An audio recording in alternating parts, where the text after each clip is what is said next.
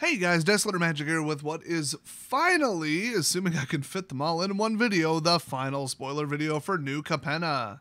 The cards just keep on coming, and like I said in the last videos, about 80-90% of these are really well designed.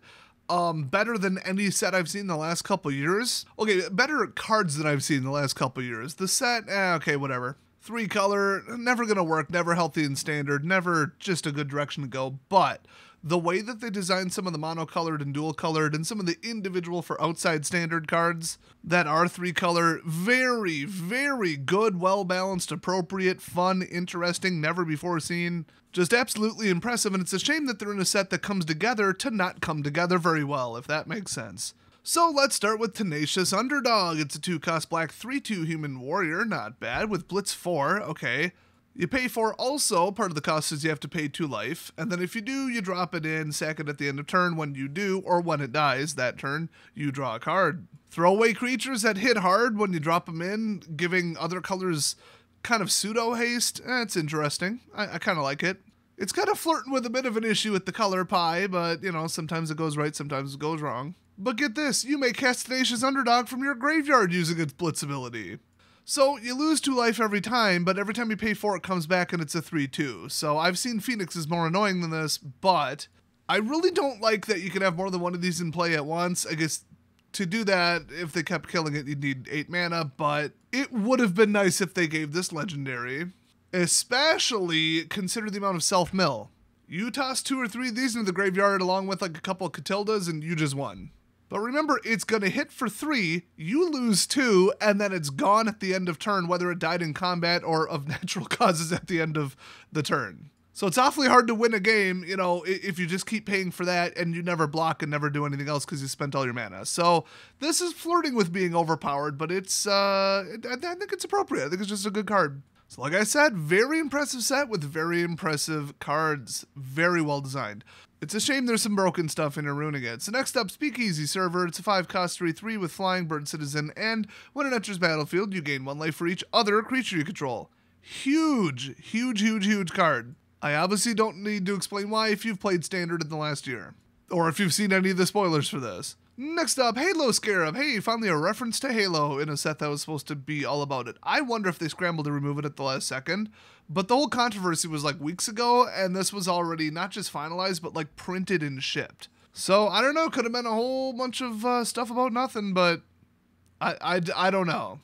So anyway, it's a colorless 2-drop, 2/1 artifact creature insect, and if you pay 2, exile it from your graveyard and then create a treasure token. Okay, throwaway dummy creature you can ramp later. I like it. I don't like treasure decks right now, but I like this card individually. Next up, Wing Shield Agent. It's a 2/3 for 3 human soldier and enters battlefield with a shield counter on it, and when it attacks up to 1 other target creature, gains flying until end of turn, aka the Pegasus effect. Yeah, that's just a solid card. Once again, I don't know if this would necessarily stand up on its own in Standard Constructed, but it's good. Next up, Boon of Safety. It's a 1-cost white instant common. Put a shield counter on target creature that's Scry 1. I'm glad it's Scry instead of Draw. That would have been a little much. So yeah, you gotta kill it twice, it'll survive a board wipe. That whole shield thing surviving a board wipe, that is gonna be the biggest mistake ever. And they're probably gonna, instead of start banning shield cards, because there's too many of them, start banning board wipes. I wouldn't mind it, but doing it in the middle of like a Citizen Green-White Swarm deck with Scoot Swarm legal. I mean guys, just looking at this set, it's gonna be like a contest to see which overdue for a banning card gets banned first.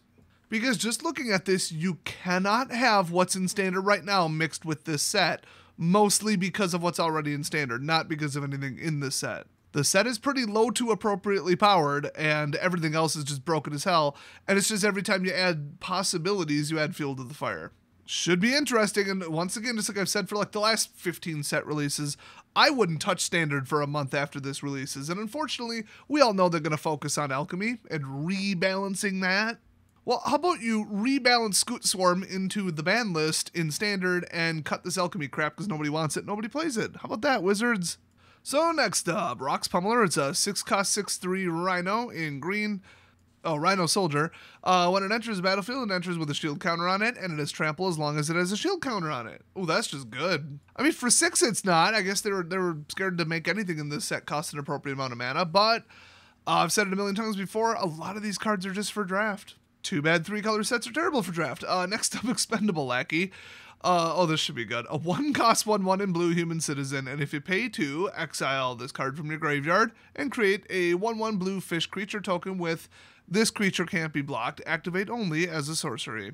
I'm telling you, these unblockable fish tokens are going to come back to bite them in multiple formats. That is just careless. Next up, Bouncer's Beatdown. It's a 3-cost green. Oh god, a force fight, I bet. Yep. Spell costs 2 less to cast if it targets a black permanent. I'm surprised those woke morons didn't skip this in the color advantage order. Anyway, deals X damage to target creature or planeswalker, where X is the greatest power among creatures you control. Okay, so force fight with added steps, whatever. If that creature or planeswalker would die this turn, exile it instead. Once again, it's following in the trend of, I can attack you, but you can't attack me back, because force fights are too, balanced and make you actually prove you have an advantage. And mono green has been pretty nutty lately, so yeah, I don't know about this one. Next up, prize fight. Oh, the raccoon's beating the rhino. That's not gonna happen. Oh gosh, I swear I didn't even read this one ahead of time. It's another force fight, great.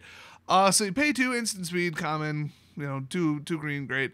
Target creature you control fights target creature you don't control, which means it can actually take damage and die and not just turn around, oh, I'm indestructible, Blizzard Brawl, woo, and then free swing. Add that to the list of the cards that need to go. And then, of course, create a treasure token, because of course. Okay, absolutely terrible card overall. Next up, Sticky Fingers. It's a 1-cost red enchantment aura. Enchant a creature as menace, and when it deals common damage to a player, create a treasure token. With menace for 1, really? And then when it dies, draw a card. That is way too much value for 1. Way too much value, and like combat evasion for 1. Boy, this set's going downhill quick on this one. Next up, Exhibition Magician. Really? Is this an unset now? 3-cost red 2/1 human wizard, and when it enters the battlefield, choose 1. Create a 1/1 green and white citizen creature token, or create a treasure token. So there's more treasure, trash, and stuff that feeds the citizen deck, which, I don't know, as good as it is, I think people are going to stick to 2 colors, and I don't think that red is one of them. Next up, Cutthroat Contender. It's a 1-cost black 1/1 vampire warrior, because of course you gotta have vampires in every set, even though everybody hates them. Just let Twilight die, okay? Just can we leave that in the past? Anyway, pay 1 life and it gets +1/+0 until end of turn. Activate only once each turn, because otherwise, oh my gosh, would that be broken? In other words, I'm surprised they didn't do it. Next up, Gathering Throng. It's a white 3/1, 3-cost human citizen. It enters the battlefield, and you may search your library for any number of cards named Gathering Throng, reveal them, put them into your hand, then shuffle. Oh, it's another silly draft gimmick where you draft like 12 of these. Yeah. It's the old shoot the moon thing. No. It's not quite up there with the outside the game crap, but it's pretty damn close. So next up, Paragon of Modernity. 4-cost colorless 2/2, artifact creature, angel warrior, and it has flying. That artwork is amazing, by the way. Unlike that absolute just deranged garbage in this set. I forget which card it was, but it was the same artist as Faithless Looting. Yeah, they bought another one from her. I don't know why. That's a lie. It's because she's an SJW freak. Anyway, flying, pay 3, and Paragon of Modernity gets +1/+1 until end of turn. If exactly 3 colors of mana were spent to activate this ability, put a 1/1 counter on it instead. Oh, nice. Oh, you could build that up quick. I would throw 1 or 2 of these into a 3-color deck right after I don't build it. Next up, Quick Draw Dagger. It's a 3-cost colorless artifact equipment. My gosh, just shave that mustache. It does not suit you at all. And it has flash. Okay, an artifact equipment with flash. Yeah, and when it enters the battlefield, attach it to target creature you control, because I guess they're not quite done doing that auto-equip crap that's always broken. Now that said, it's a 3-drop, gains first strike and +1/+1, it has equip 1, so okay. But you gotta be careful just passing out colorless stuff. Remember Shadow Spear, where they gave every color trample and every color lifelink simultaneously for 1 drop to equip? Yeah, they just gave every single color first strike, which, okay, but I mean, you mix black with first strike and like Death Touch, yeah, you cannot defeat that in combat. I think this is a little dangerous, but at least it's 3 and it's not, that great on its face. Next up, Fake Your Own Death. What? Are we back on Innistrad now? What is this? Anyway, vampire dude hiding in a painting. Why not? I actually had to check, like, is this the right set symbol or is this actually the right set? This just went to a weird place. So, 2 cost black instant until end of turn. Target creature gets +2/+0 and gains. When this creature dies, return it to the battlefield tapped under its owner's control, and you create a treasure. That is actually more powerful than anything in my Black Ambush deck. So, wow. Cranking up the power in the comment slot at the end here. Okay, I mean, gotta have something playable. And the funny thing is, it's almost all mono cards because they know what they're about. Next up, Capenna Express. Cool. Okay, I just like this no matter what it does. Oh, it's a vehicle. Okay, I take that back. Green 4-cost artifact vehicle. Sacrifice a treasure, and it becomes an artifact creature until end of turn. So you can basically crew it with a treasure. But the treasure's gone then. And then otherwise crew 3, and it's a 6/6, so no trample, no nothing. It's just a hyper-powerful creature. Like, imagine it's a vanilla 6/6 for 4, and then, oh, if you're running treasures, you can run it, kind of. And crew 3 isn't that insane either, but, I don't know. You lose the mana you put into the 3 power thing. Yeah, it's not that great, but I think, 6/6 is just plain good in limited, especially if it's not always a creature and they can't target it off turn. So, don't sleep on this. Like, seriously, don't sleep on this train. You will end up downtown. Next up, Revelation of Power. It's a 2-cost white instant. Target creature gets +2/+2 until end of turn. It has a counter on it. Oh, if it has a counter on it, it also gains flying and lifelink until end of turn. Okay, that's narrowly specific, but wow, if you can pull that off.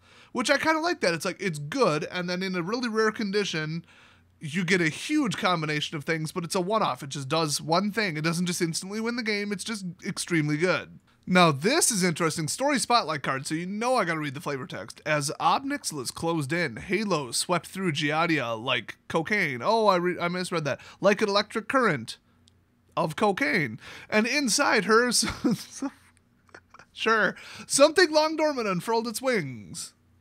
Was it blood pressure? Hold up. If you don't see this joke coming, then you must not know how lowbrow this channel is, but we're scraping the bottom on this one. Halo. It gives you wings. Literally, drink it, you fly away and kill a demon. I mean, last time I had Red Bull, I wanted a 3-state police chase. Just kidding, as far as you know. Next up, Gilded Pinions. It's a 2-cost artifact equipment. Hey, speaking of that, where's like Ob Nixilis' car or whatever? We haven't seen the dang car yet. That I know of. Maybe we did. I don't know. Maybe it was day 1.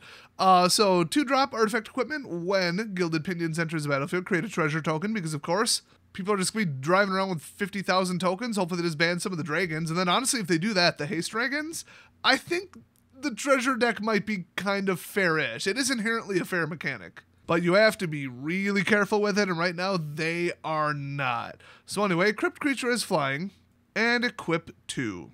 I think there is like mechanical wings or something like that that's a little cheaper than this. I don't think this is worth the treasure because like you had to spend the money to bring this out. Or money.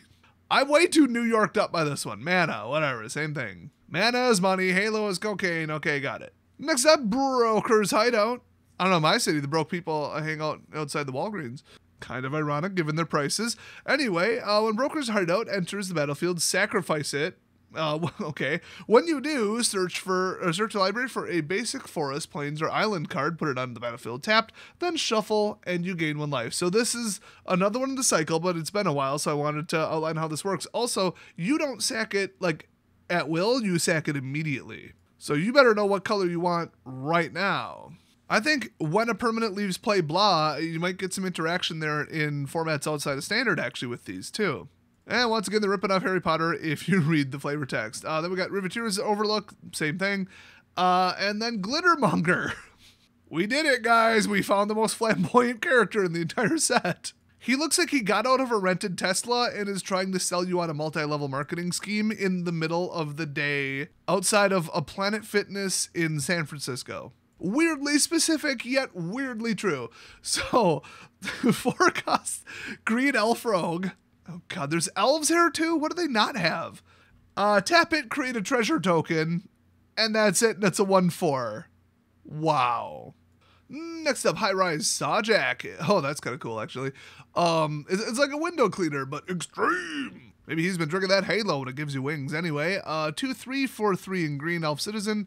Reach, and when it blocks a creature with flying, High Rise Sawjack gets +2/+0 until end of turn, because as we all know, you can't start or use a chainsaw on the ground. Next up, Warm Welcome. The heck is that? A portal to another plane?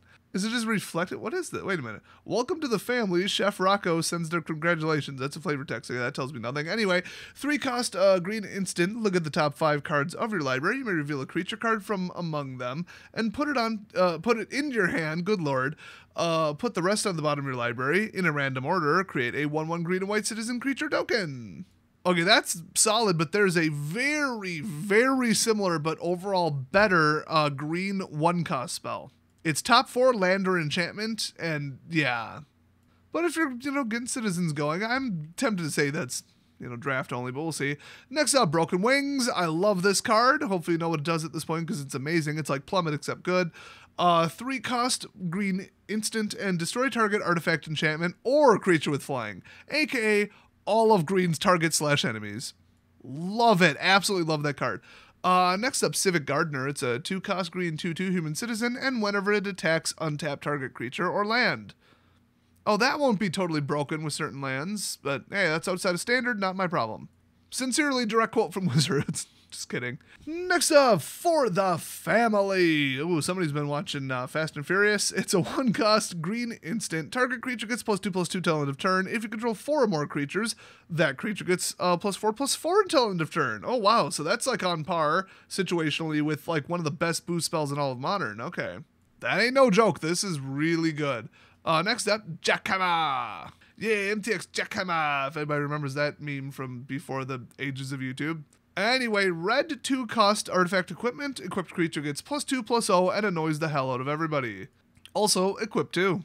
Next up, Ready to Rumble. It's a 5-cost red sorcery. Choose 1. It deals 5 damage to target creature, planeswalker, or destroy target artifact. But 5's a little high. It's pretty obvious just for limited. Next up, Wrecking Crew. It's a 5-cost 4/5 human warrior with reach and trample. Simple.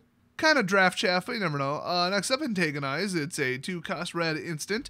Target creature gets +4/+3 till end of turn. Holy crap. Okay, we had a very problematic +3/+1 for 1 in the past, and it would just sit there and win drafts single-handedly. This is awfully darn close. I don't know, this is bigger than something you'd see in green. They shouldn't have done this. And if they did, it darn well shouldn't have been in the common slot. Next up, Daring Escape. It's a 1-cost red instant. Target creature gets +1/+0 and gains first strike until end of turn, scry 1. Okay, that's just good. +1 and first strike is like, you don't need the toughness. And any kind of ambush boost for 1, yeah, they ain't gonna see it coming. I think red's gonna be the one to draft, mono red, right here. With Blitz mixed with these level of ambushes all in common, yeah, I think I'm going to do that day 1 just to catch people off guard, because you're sitting there trying to build up a 3-color deck and get to your rare, and I've already beat you on like turn 5. And this is another story spotlight card. Well, there's a lot of these. Let's see. As the adversary's forces descended upon the gala, Elspeth whispered to Giadia, "I can get you out of here, but we have to go now." No wonder this card's in red, because those outfits are flaming. Next up, Midnight Assassin. It's a 3-cost 1/2 vampire assassin with flying and death touch. You can never have too many 1-power flying death touch creatures. Yes, this will actually stop some things in a creative way. Next up, Crooked Custodian. It's a 2-cost 3/2 Ogre Rogue in black and common. Okay, but it enters battlefield tapped. Still, very good card. Next up, Demon's Due. It's a 4-cost black instant, scry 2, then draw 2 cards, you lose 2 life. Or as I like to call it, Read the Bones. It is word for word the same, it's just 1 more mana than Read the Bones, so, okay. Honestly, looking at it, this probably should cost 4. Next up, Run Out of Town. Well, where are you gonna go, a different plane? Are we going to see like new Capenna and it's just like a farming village? Anyway, Run Out of Town. It's a 4-cost blue instant. The owner of target non-land permanent puts it on top of or bottom of their library. Oh god, a super bounce. That's what we needed on top of way too much blue bounce in way too much blue control, when they've already banned Divide by 0 and honestly need to ban most of the rest of the blue cheap effects. But this costs 4. I don't think this will be like the new biggest menace in, constructed. Come on. Next up, Sewer Crocodile, because of course you gotta have that. It's a 6-cost 4/6 in blue. And if you pay 4, it can't be blocked this turn. Okay, that's ridiculous. This ability costs 3 less to activate if there are 5 or more mana values among cards in your graveyard, which there aren't. But my gosh, that's absurd. Now this is hard to get out. Its attack power doesn't merit its mana cost. You got to pay for it to be blocked, and then you need an aura or equipment probably to finish them off. But You could stack up the right stuff on this, make it hexproof, like double strike and lifelink, and just you don't need anything else. You can play duck and cover with this, although I like in duck and cover decks the duck to be 4 or 5 mana, not 6, and have no strings attached. So yeah, they probably shouldn't have done this in case it becomes overpowered, but it looks pretty unplayable at 6. We'll see. Next up, Backstreet Bruiser. Hello, 3/3 for 2 in blue. Okay, you never see that, but Defender. It's a Cephalic Rogue. As long as there are 2 or more counters among creatures you control, Backstreet Bruiser can attack as though it didn't have Defender. Just 2 total? Wow, okay. I mean, we saw another conditional one, and it was pretty decent. This is just good. Now, this kind of thing, you usually see it to make blue draftable. I don't think it is, but at least they tried. Next up, Majestic Metamorphosis. It's a 3-cost blue instant. Until end of turn, target artifact or creature becomes a 4/4 angel artifact creature and gains flying. Draw a card. So, end soul artifact, but not as good, but still really good. I mean, obviously, you know, you would just target a treasure. This isn't one of the typical treasure colors, but I don't know, it looks decent. Next up, Backup Agent. It's a 2-cost 1/1 human citizen. When it enters battlefield, put a 1/1 counter on target creature. Okay, yeah, they usually print something like this. It's you know, if you get enough of these, you can really stack it up. So once again, really good for draft. I keep saying that, but these cards, like almost across the board, none of them are good for constructed, so I gotta say they're good for something. Next up, reprint of Kill Shot, 3-cost white instant. Quite simply, destroy target attacking creature. I like Seal Away better, but this is only 1 mana more, and it is gone. Unless it has a shield, then this does nothing. Yeah, not a fan of that. Not really looking forward to this set overall. Next up, Sky Crier. Oh, come on. The flavor text is breaking news, blah, blah, blah, whatever. But really, it's the last day of the spoilers. There's like 1 left after this. Okay, didn't know that. And they didn't print the newsboy in the news cap yelling extra, extra, read all about it. Come on, that's like the biggest cliche ever. How could they not do that? They made it a bird, a dorky looking bird with a megaphone. Come on. Okay, so 2-cost white creature bird citizen, flying and lifelink. Nice. Pay 4, you and target opponent each draw a card. Oh, I like that option just in case of emergency. It's dangerous, but it's like a last-ditch effort to maybe pull something out. I don't like unreliable gambles, but this, it's not that much of a gamble. You never know. Very, very neat. I actually like that. Also, come on, a 1/1 for 1 bird with lifelink. Can we have it back? I know it was like game rooting, which is hilarious, but still. And finally, Giadia herself, Font of Hope. A legendary creature angel. Oh, I was wondering who she was this whole time. Okay. So something or someone, probably Elspeth, is running around turning the angels back from statues into angels, I guess. And we already know that the plane can't create any more angels because it's usually a god that does it or a head archangel or something. And obviously she left. I think, I don't know. I don't remember who they said created this plane, but it didn't make it to the wiki page. So either they retracted that or I just remember it wrong. I think at some point, probably this weekend, because I'm going to be working all day Saturday, I'm going to just read the dang story. So it's a 2-cost 2/2, legendary creature angel, flying and vigilance. Okay, already really good. No lifelink though, so this isn't just going to be fuel for the white life gain decks. Yes, decks plural. Each other angel you control enters the battlefield with an additional 1/1 counter on it for each angel you already control. Ooh, that is stupidly broken and overpowered. I mean, just mix that with the, oh, you get to 27 life and +2 across the board, and it's just over. And then we get the 4/3, where you can grab 3 of them from outside the game, or run 2/2 like a normal person. Yeah, this is utterly ridiculous. Then you can tap her, add 1 white mana to your mana pool, and spend it only to cast an angel spell. This card is ridiculous. I'm blown away by the fact that they would actually do this. And it's a story spotlight, and obviously she like saves the whole plane or whatever, but well, welcome to Mary Sue 101, where they're like, you know, lead character syndrome or whatever it's called, where they just got to make her unstoppable. I'm not even making a joke, I'm making an observation. That has just been factually how they and companies like them do things like this when it comes to story, lore, and characters. In fact, have you seen the disgraceful new Thor trailer? Yeah. Right up there with the latest He-Man series. Oh, and also, apparently we're not done with the anime crap yet because the flavor text is, the source of the Cabaretti's halo turned out to be a single teenage girl. Really? Did she team up with a teenage boy driving a giant mech? Oh, wait. Oh, God, it's that green card, the skyscraper, isn't it? Oh, just kill me.